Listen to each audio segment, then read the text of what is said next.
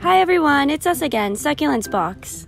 And today we're here to show you how to properly take care of one of the most adorable succulents called the String of Dolphins. Keeping a string of dolphins, or simply known as dolphin plant happy, doesn't require any special care at all. In fact, they're considered to be low maintenance as they have plump leaves that retain water, making this plant drought tolerant.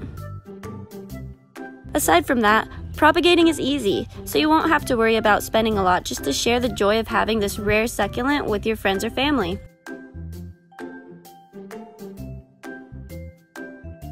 Just like any other plant, the string of dolphins also needs sunlight to thrive. What makes this succulent different is that they have leaves that can easily get burnt when exposed to too much sun. So, if you want to grow yours outdoor, you can place it in a shaded spot where it can get indirect or filtered sunlight per day. But if grown indoors, place this plant in an area where it can get at least 6 hours of morning sunlight a day, like a south-facing window. In case you don't get much natural light in your area, especially during winter, you can use a T5 fluorescent or LED grow light to supplement the light that they need to flourish. When it comes to watering, the string of dolphins can be quite tricky. You need to make sure that they get just the right amount of water they need, or you'll end up with a dying plant. But this can easily be avoided by thoroughly watering them once a week whenever the soil feels completely dry, from spring to early fall, and once a month as soon as they go dormant in the winter months. If you're still worried and not sure whether it's already time to give them a good drench of water or not, watch out for signs in their leaves. If you notice that the leaves are getting dull, deflated, and dry, then it's time for them to get a nice good drink of water.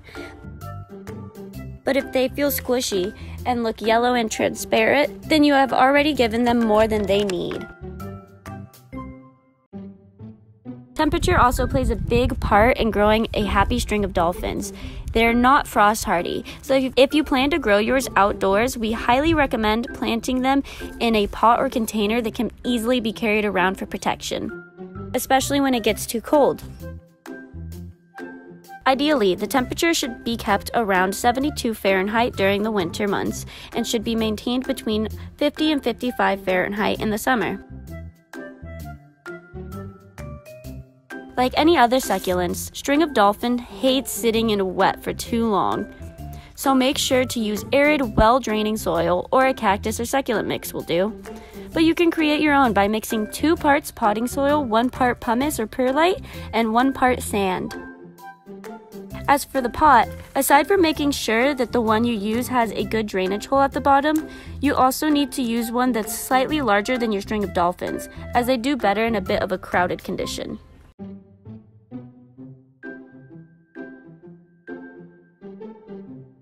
Propagating string of dolphins is easy. First, you need to cut a single healthy stem with at least 2 to 3 nodes from the mother plant. Next, you should wait for your cutting to dry out for about a day. Then plant cut ends about 2 inches in a pot filled with well-draining soil.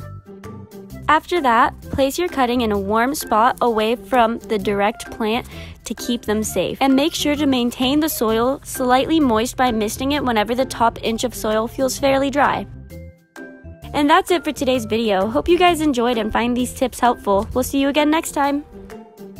For more, you can find us at succulentsbox.com or on YouTube, TikTok, Facebook, Instagram, and Pinterest.